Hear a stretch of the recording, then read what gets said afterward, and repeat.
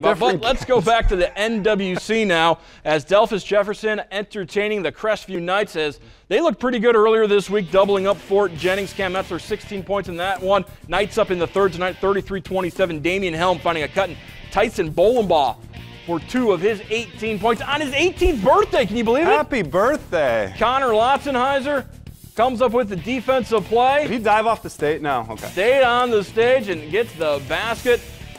And the Knights pouring it on. Damian Helm down low. Future pitcher on the Division I level lays it in. Wildcats fighting hard though. Nick Fitch catches it in the lane.